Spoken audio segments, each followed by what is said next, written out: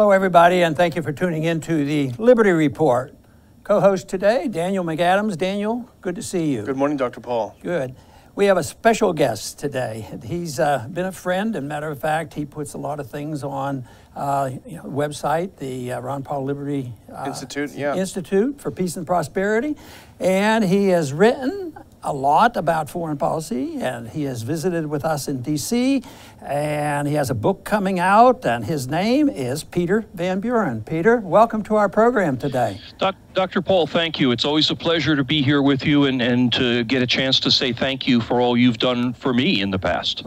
Well, wonderful. You know, you had a couple, the first book that I became aware of is We Meant Well, and we had a discussion with that way back, and then you had another one out before that, A Ghost of Tom Joad.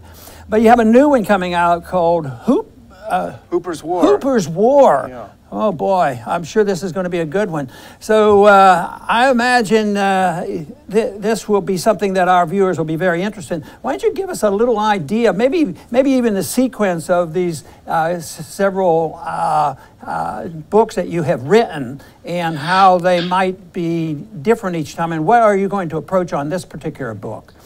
Well, Hooper's War is a novel about moral injury, what happens to people's souls, their consciences, their hearts, their being in war, both combatants and non-combatants.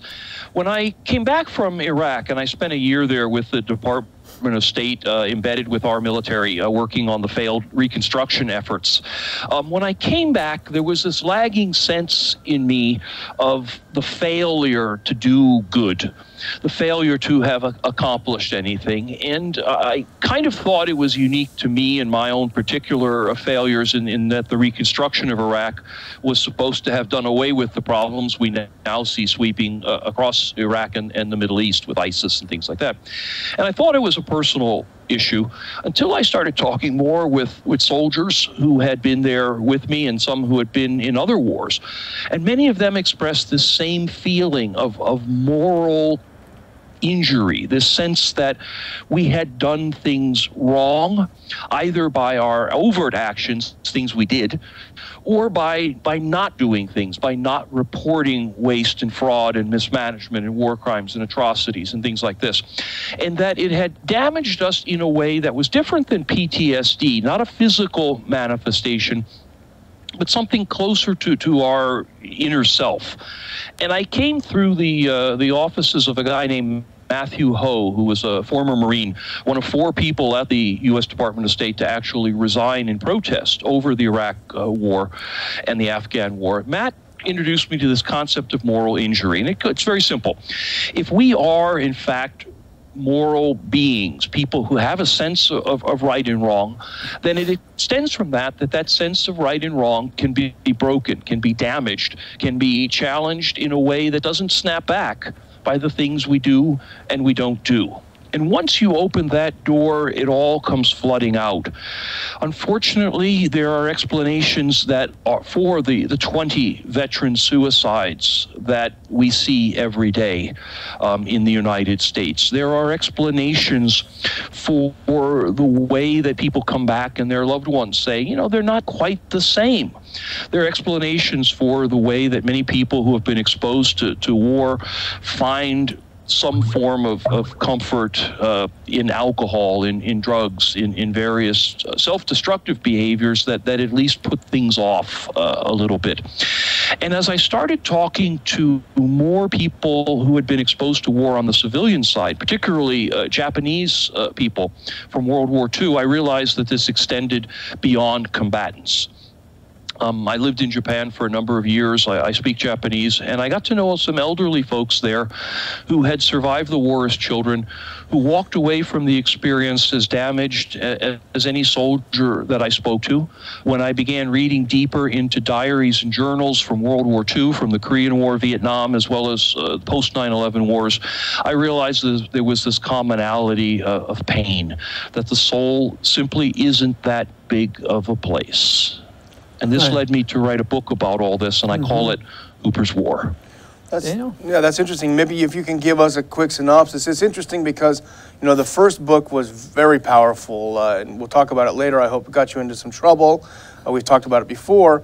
But after that book, which I devoured, I thought it was one of the best things written about the Iraq War, you started writing these 2 novels. And I thought, this is a departure. I wanted more nonfiction from you, to be honest. So I'm curious, your use of fiction as a way of conveying the message. Maybe if you can talk a little bit about the plot of the book as much as you'd like to, and how you use the medium of fiction to address a very real issue.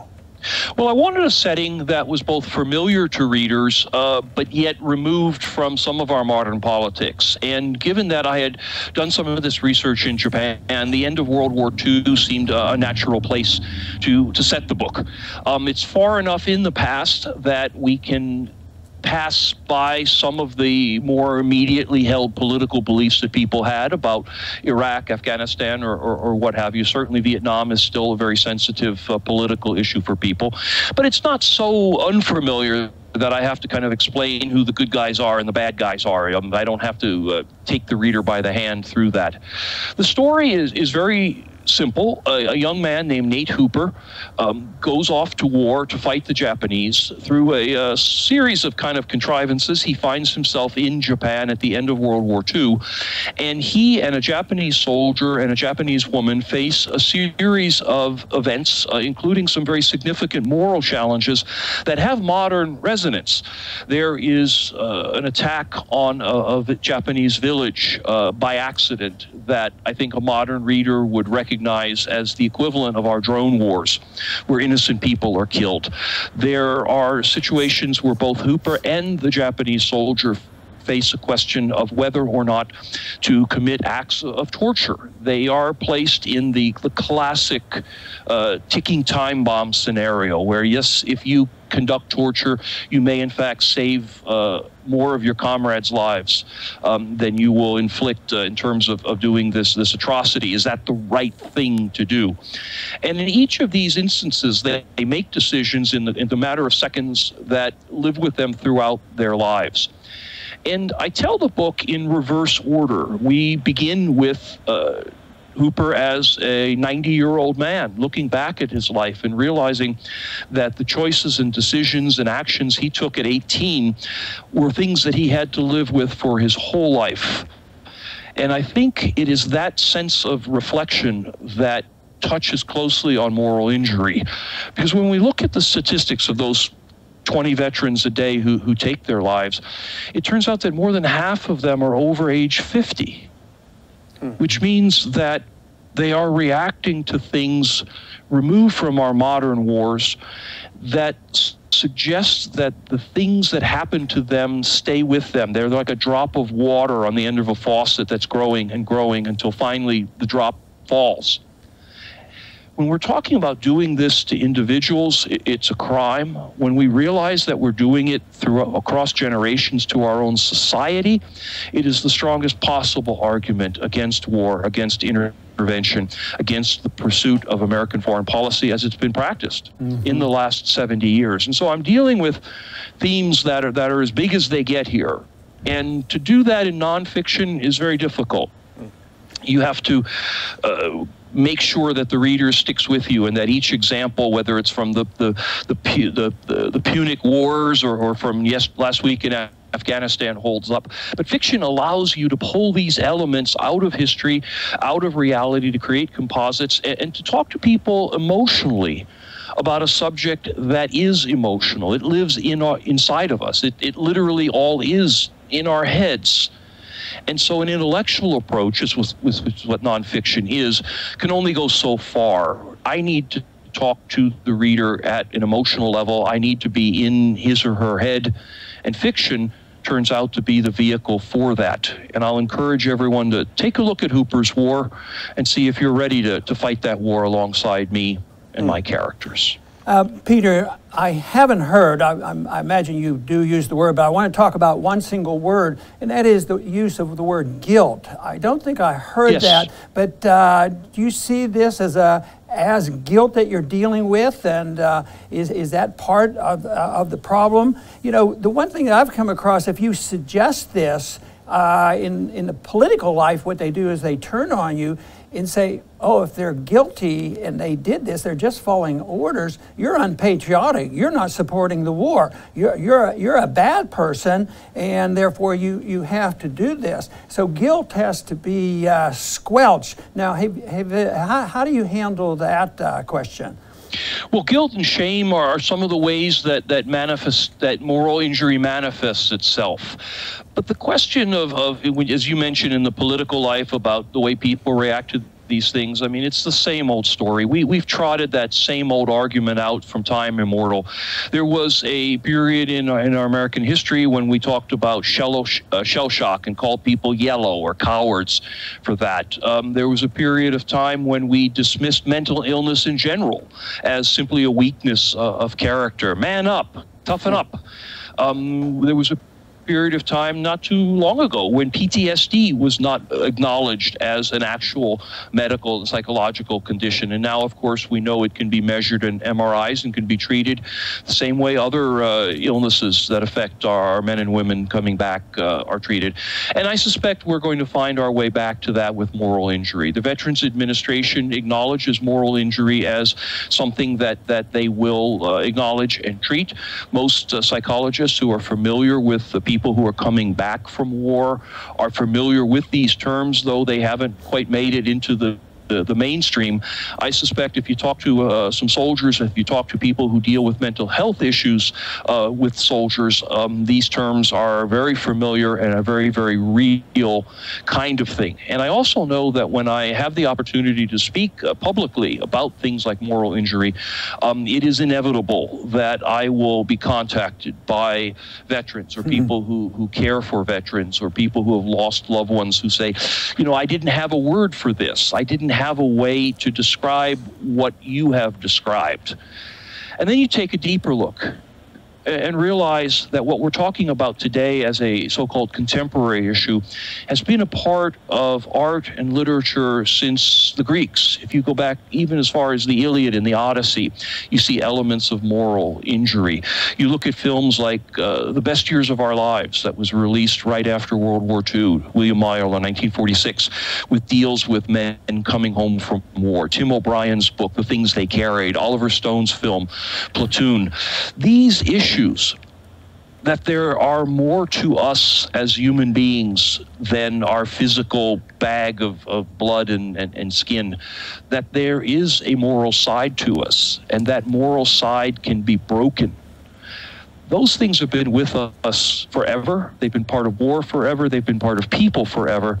And those who simply try to dismiss them as a way of pretending that we are not destroying the souls of the people we send off to war, and perhaps the soul of the nation at the same time, well, they're just trying to keep that flag waving long enough to get some more people to sign up and to justify another intervention without ever coming to terms with the cost of endless war. Indeed. You write of this Japanese sergeant who sees his neighbor killed, and you point out that at that point he transforms from being a young boy to an innocent boy to a full-fledged soldier out seeking revenge. And I was thinking this could be pulled from the headlines, except that the mainstream media doesn't cover these, so you won't see it in the headlines. But it's actually something that we've all talked about. This is today we use the word radicalization, and if I were going back to this idea of fictionalizing this and setting it in a historical setting, Dan and Dr. Paul, you know, as soon as I would use the word radicalization in a book or an article, there would be 3 different people telling me I was wrong from 4 different perspectives. Yeah. But in fact, what happens to this young Japanese boy in the story is radicalization. He is a child who was sent off to the countryside for his own protection, and an errant American airstrike kills an old man in his town.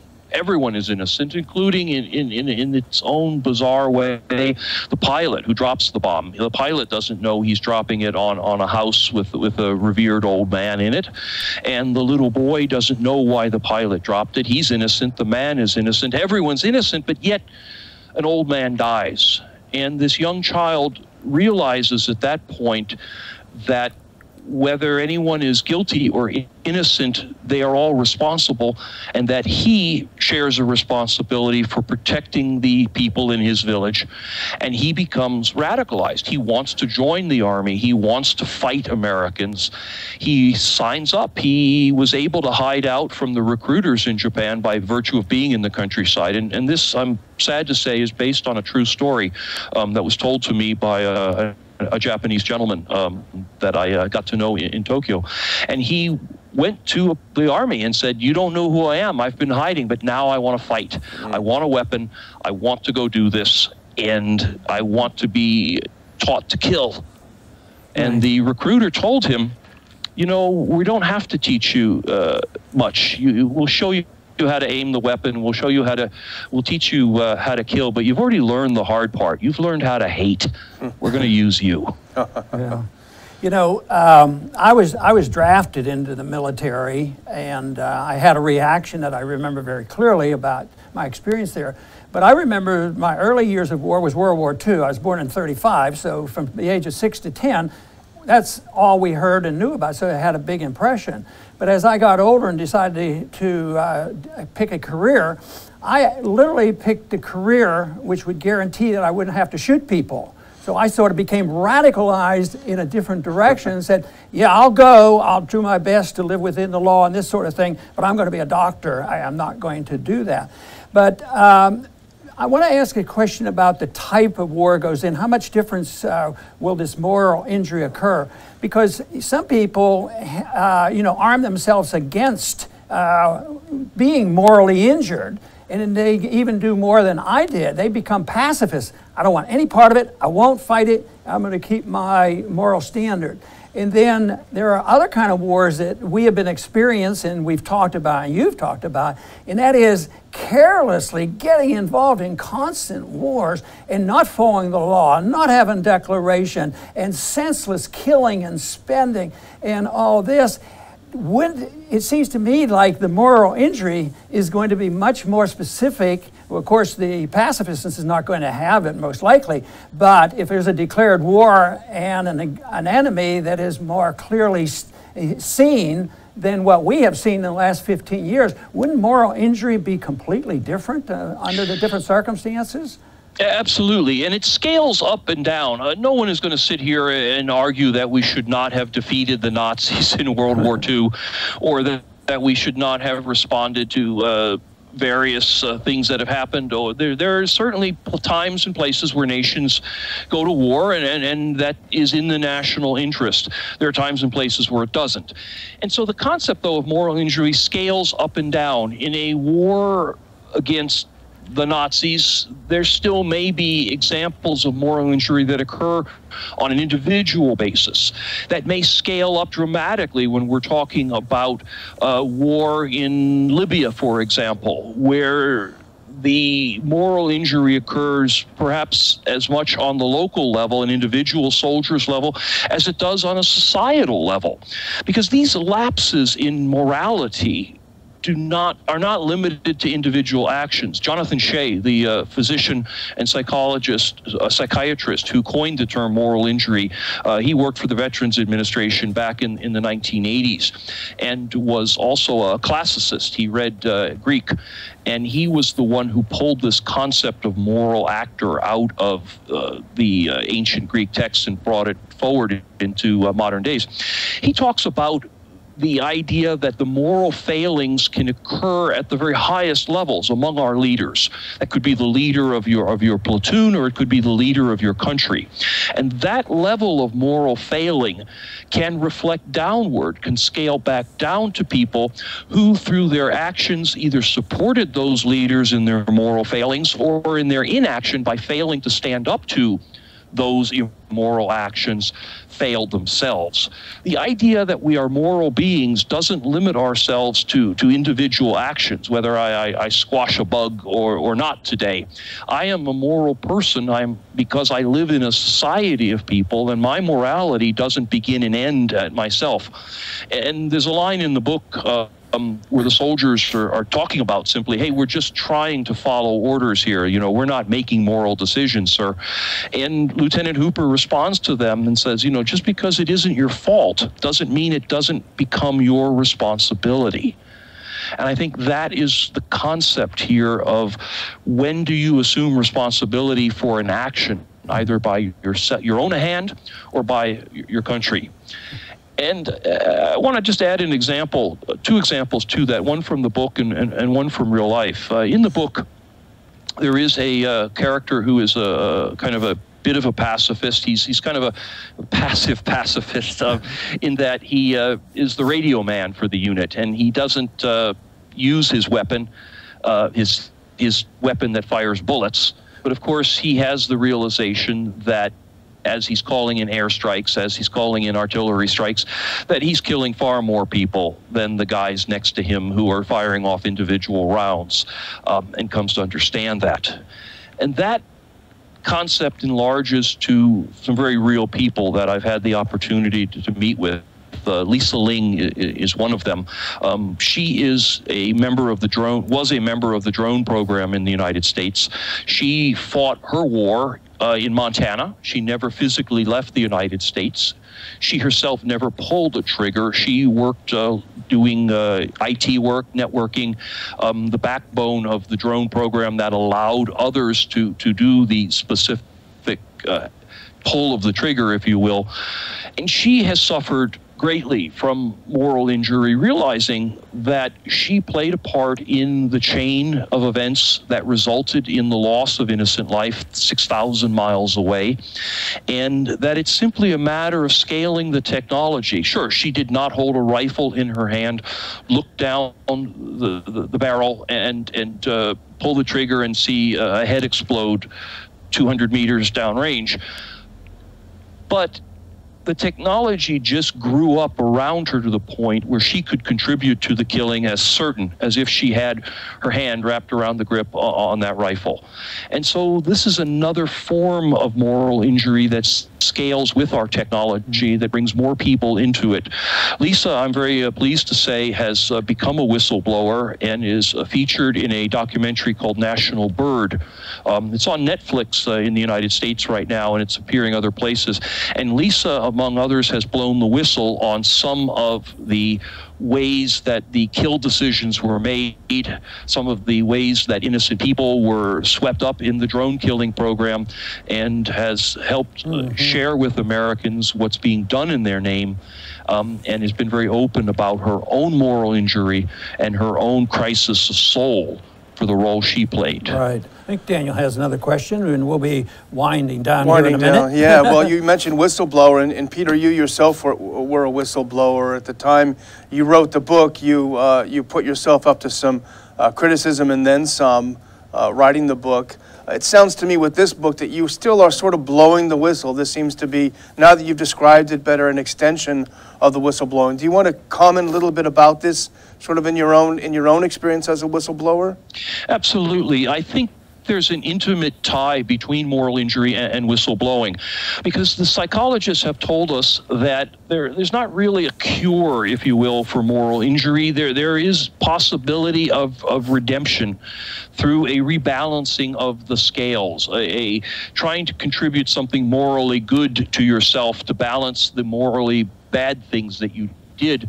And whistleblowing can in fact help balance those scales, to do something good, to let something good come out of your experience. And if anything good came out of my blowing the whistle on the waste and fraud in Iraq, then perhaps that's helped my soul find its center. I think at the end of the day, when she tells her story, we'll hear that Chelsea Manning witnessed events in Iraq that required a rebalancing, and that may have been part of her motivation. Edward Snowden has absolutely spoken of rights and wrongs that he witnessed, and the need for someone to do something to balance the wrongs that were committed at the senior levels inside the NSA. But it's all a matter of trying to reckon with the things that you did, the decisions that you made, Part of my therapy is to have written a book about it. Part of my whistleblowing, and I guess I'll change the verb here. I won't call what I've done with Hooper's War whistleblowing. I'll call it getting up on the roof and screaming, trying to get a concept, a word, a thought, an idea out to as many people as possible who haven't heard it, in hopes that I can help some people who are out there fighting their own versions of Hooper's War. Well, Peter, keep up the screaming. That's what we need. We need a lot of it. And this has been a great interview. I know our viewers will be delighted with this. And I also want to re-emphasize, Hooper's War, this book, and recommend it to all our viewers. And Peter, I want to thank you very much for being with us today. It's good to see you again. And I think you're doing great work. Keep it up. Thank you, Dr. Paul. Dan, thank you. Good. And I want to thank our viewers today for tuning in for this special interview with Peter Van Buren. And please come back to the Liberty Report soon.